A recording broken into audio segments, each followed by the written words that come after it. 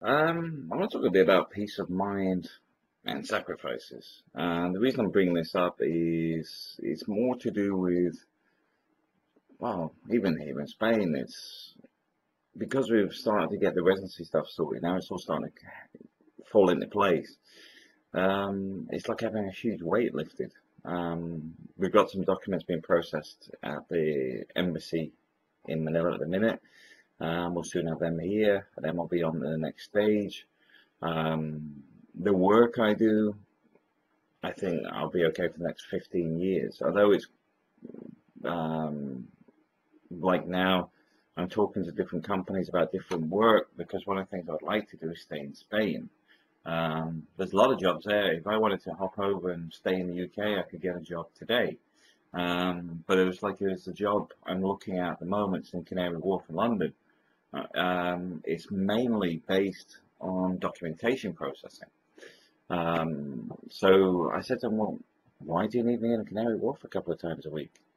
If you need me in once a month or for meeting, a special meeting, that's fine. But it's an expensive run, even if I'm in Worcester, because the train can cost up to £140 a day. It's actually cheaper for me to fly from Spain into London. So that's one thing on negotiation. There's a few surveys that are about to kick off in play, discussing rates and things, and I'm seriously contemplating getting a new vehicle for either Spain or the UK. Ideally, I want it in Spain, and I don't mind driving over to the UK and using it over there and then bringing it back because now I'm a resident of Spain. I can actually drive on Spanish plates as well, which makes life easier, but also means I can travel backwards and forwards. But I don't really want to pay for two cars in two countries, so I'm thinking about that at the moment because work-wise, I need to be traveling around in the UK. Um, we'll wait and see. Let's just wait and see. Um, but this gets on to what I was talking about, peace of mind. When we were coming out of the Philippines, because obviously the call center was very busy, and then we were hit with the earthquake, we were hit with Typhoon Haiyan. The regulations changed relating to solar. So overnight, over say 2 months, not literally overnight, things change completely. But you also start to think, well, these risks are real risks and they're potentially life changing. The financial one's not an issue when I'm there. But what if I was hit by a bus tomorrow? I've got my wife and kids in the Philippines, and the life would change instantly. Um, Now, I already have that nest egg that we're building with the property there, and somebody brought it up tonight. I'll go and have a look for your name, Tino, relating to life being better in Spain for the family, and I agree. But at the same time, I like having our foothold in the Philippines as well. I like being in the Philippines, but I would say that moving to Spain has sort of secured the family long term. It's having not only a base here, but when April and the kids have got their Spanish passports, or I may even apply for the kids to have their British passports. Um, we'll see how that goes once the Spanish stuff's done. But the point being is they've got their European foothold. If they decide they want to go back to the Philippines when they're older, that's fine. The land's already there, the property's already there. There's no downside for that. But I want to make sure the kids have got the best education I can give them, access to the a cleaner environment. Um, we don't really have the road dust issues. We don't have pollution here in the same way. And the facilities generally is much, much better. An example of that tonight, the reason I'm up is, I mean, it's early for me now, 11:30, but I went to bed an hour ago, is the streets guys have been out doing all the drains along the street. Um, they do all this work in the middle of the night. It's like the bins are emptied often late at night. The beaches get fixed late at night. It's when everybody's not there. You wake up in the morning, things have changed. But they're very, very proactive in keeping the infrastructure flowing. So that's something that I like about Spain. I've discussed stuff like this in the Philippines before, and sometimes it's not on deaf ears. It's sort of like, you don't like it here, you can go home. It's like, but this is basics. That's not um, a response. That's an excuse. You know, the problem is open sewers in the Philippines. The problem is when they need a build a new subdivision, they move a pipe one or two sizes up when it should actually go 10 sizes up, built on the population growth. Those things are the things that are the problems. Those things need to change. The penny pinching at the same time, the corruption, like, well, just get half of the materials and we'll pocket the cash. Add extra sand, don't get as much cement. All this sort of stuff goes on and on and on. And the only people that lose out are the people in that country. Now, Spain's not perfect. It has major corruption issues as well. But at the same time, the infrastructure and stuff functions. Yes, there's big problems, but at the same time, not in the same way. Um, but that's where the peace of mind comes from. I know my family will be fine here. I know Zoe's getting good education here because obviously she has vocal issues with her autism, and here she has a lot of good teachers. She's got people that are very hands-on, got people that actually like doing what they do. It's not following a gravy train. It's not just for cash. They love what they do, heavily involved.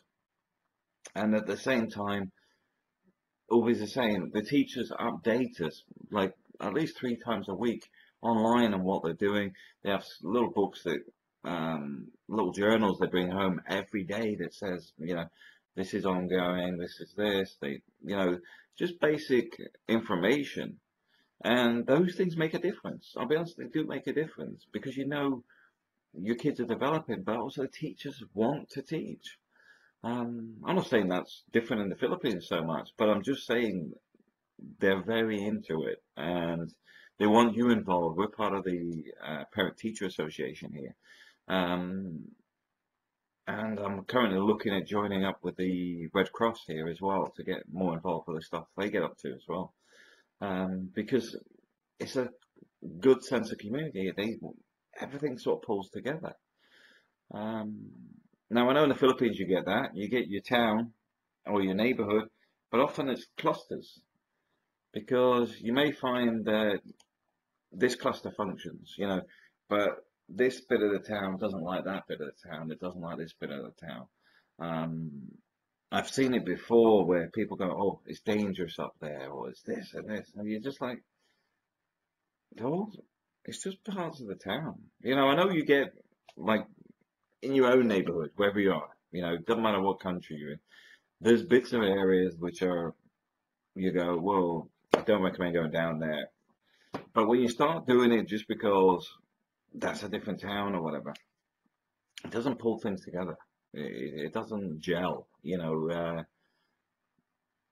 it's not proactive in the same way. There was a conversation earlier that came up about expats, in the Philippines, to get their old beer belly, which is very, very easy to do in the Philippines because a lot of people don't have a lot of things to do. One of the things I found with some of the groups I was talking with and whatever, they're a bit, because you're a foreigner, the photography groups, they feel a bit strange when you joining their group. But at the same time, the expats don't seem to form the same sort of groups and have some Filipinos join it to sort of break some of those barriers. So it does become a little bit difficult to get that across sometimes. But here in Spain, not an issue. I mean, half the population in this area are tourists, expats, retirees. Quite simply, there is a lot of activities here. You just got to find them. There is a photography club. There is walking clubs, cycling clubs, and it's for all age groups as well. So it's very proactive because it's got a very proactive expat community here, as well as a proactive local community. The sports facilities are phenomenal here. There's a lot on the doorstep, a lot. And this is what I'm saying. All this gives me peace of mind because even going to the UK, um, Worcester, which is where I probably base myself, being in West Midlands, central to the UK, travel around. It's also where my parents are based, also where my daughter's based. It has declined drastically over the last 20 years. It's become a grim town. I was going to use the phrase Grimsby. I don't think it's there yet in the way that it's declined, but its drug issues have increased a lot, and there's a lack of media pressure on that to say we want this sorted out. They don't cover it. There's not enough done saying this is a major problem. Needs to be sorted out. In the same way, it's become a university town. So you've got the university, and all the houses are being bought up for student houses, and it's just deteriorated a lot of this stuff. The community units have sort of broken down because, quite simply, there is no community unless it's tied in with a university and student union, that sort of stuff. There isn't really the same sort of community it used to have. It's been destroyed. It's sad, really. Now, I do know there's other parts of the city which are a bit more functional these days, but where my parents now live is up in St. John's. It's not as nice as it used to be. It's as simple as that. So I do think that Spain offers a lot more as a family because you have the good weather, you have the opportunities here of being slightly away from a major city. So you have the countryside, you've got the beaches, you've got a nice environment to live in. And when the kids get older, I'm sure they'll probably move on to Madrid or Barcelona for work or whatever. But while they're kids, I want my kids to enjoy being kids, and that's an important thing for me. And I do think this is where some expats can sometimes not relate to why I do some of the stuff I do. Because what I do is not based on finances in the sense of make as much money as possible. Wouldn't you like to be rich? I couldn't care less. It's about sustainability. It's about family life. It's about quality of life. It's not difficult for me to go full throttle into my career. It is not difficult at all. Those companies would love me to do that. But I don't want to do it. I don't want to do it. I know I'll be away from home most of the time. I know the guys, even in the UK, I work alongside. They're away from home just as much. When I was working for Carillion, I was actually in Premier Inn in 1 year for 9 months. That's a hotel chain. 9 months. I was in Portsmouth, Edinburgh, Glasgow. Where else? There was a few locations I went to. Oh, let me just close this phone down a minute. That's Jay calling me. So I was in these different locations, and you start thinking, I'm in a purple room, because obviously it's their hotel colours. But the point being is that becomes that life, and I want to move away from it. Also, people die quite young, or they get finished by the time they hit 55 or whatever because ill health, heart attacks, early retirement. I mean, the funny thing is they keep making people redundant, then hire them back because they realise they don't have the skills within the business. So they go, oh well, we don't need you. Then 2 months later, they're going, can you come back? Because we suddenly realise what you do here. So work-wise, I just want family life. I'd rather be part-time here in Spain, keeping on with what I do, and then developing the English stuff, and then developing other little things here in Spain. Like I don't even mind doing airport pickups because quite simply, I just want to be home at 5 o'clock. I want to be home with the kids. I want to just relax. I've put enough hours in over the years. I want a more relaxed lifestyle. But I do think expats do make sacrifices as well, which often aren't even thought about. When you think of a lot of guys go out to the Philippines with the mindset of, I'm just going to go here. I'm not going to settle down. So I'll get a girlfriend. But I don't want any kids. I don't want it. And then over time, that suddenly all changes. You know, oh, the girlfriend's now wanting to move in, then marriage, then kids, then a lot of decisions get made on, okay, is it right to stay here or should we move home? I know there's a lot of guys still in the Philippines, but the number of people that I've known since 2008 to now that are still in the Philippines, it, it's dwindled significantly. They've gone abroad because of their families. Simple as that. And that's what I think, the risks and changes that go on in relationships is something that doesn't get factored in at day one when you're just thinking, this is all new, this is all shiny. I like it here. I'm just going to live on my small pension, or I'm making $1,000 a month or whatever. I'm going to be fine here, or going offshore, coming back. I'm just going to keep it simple. But as time goes on, you start getting used to your creature comforts. You start to want different things. You start to realize that, yeah, I don't need aircon, but I like aircon. And you get into your comfort zone where you want things to be. And I know my cost of living is a lot more than a lot of other people in the Philippines. I don't dispute that. But the point is, that's the quality of life I want. That's it. I don't grumble about it. I make the money when I'm there. I make the money when I'm here, whatever. At the end of the day, my quality of life's improved over the time period I've been in the Philippines because you get more and more creature comforts. It's a good life. But at the same time, here in Spain, it's very hard to compete. That really is. What we have in Spain, I could not compare. Healthcare, non-issue in Spain, in the sense that even if you had no medical cover, they would treat you. Philippines, hit and miss. Spain, no problems with the facilities, no problems with equipment, electronics and stuff. I can get them all. I can get them from the whole of Europe. Most of my electronics do not come from Spain itself. The only thing I did was my Apple Mac, I think. Everything else I got on eBay, I've got from Germany, I've got from UK. Even car parts I get from the UK because they're way cheaper. But the difference is there's no tax duty until Brexit. But we'll wait and see on the Brexit thing as well, because I think that's still early doors as well. And this is why I'm sort of looking forward to having everything processed, completed, wrapped with a little bow, for April and the kids, because once they're Spanish, I couldn't care less what happens with the Brexit.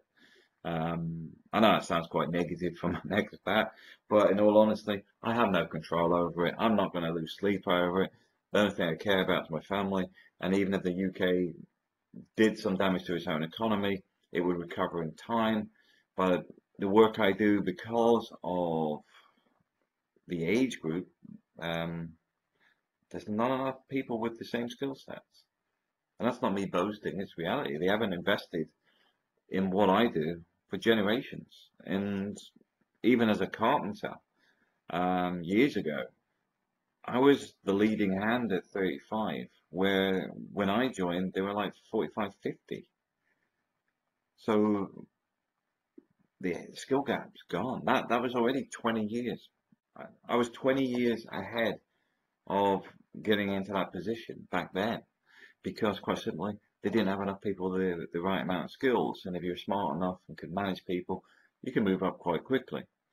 But in all honesty, over the years, I've just seen the UK go multimedia training because it gets government subsidies and all this sort of stuff. And at the same time, you look at joiners, you look at electricians and all the other bits, they don't get the same investment. They're not pushing for these gaps to be filled. And as such, I'll have work till I retire if I want it. But I also think, though, I want to be finishing and wrapping up my day-to-day work of chasing work in the next 8 to 10 years. Not because I'm lazy and going to sit at home doing nothing, but more a case of I want to go and explore with the wife and do some stuff before I get too old to do it. I like riding motorbikes, for example. So it's okay when you're my age at the moment. It doesn't affect me too much, but like my friend Ollie that went right across Europe into Asia and everything else on motorbike. Um, Doing that as I get older, you start to feel it. You know, if you're getting into um, Eastern Europe during the winter time or something, you can feel the cold in your bones and stuff. I want to try and avoid that. So yeah, enjoy life while you can. But I do think that some people concentrate too much on the money and not enough on relaxing and just enjoying life. Right now, I've got good peace of mind, good quality of life, relatively good income, and what can I complain about? Nothing. Thanks for watching.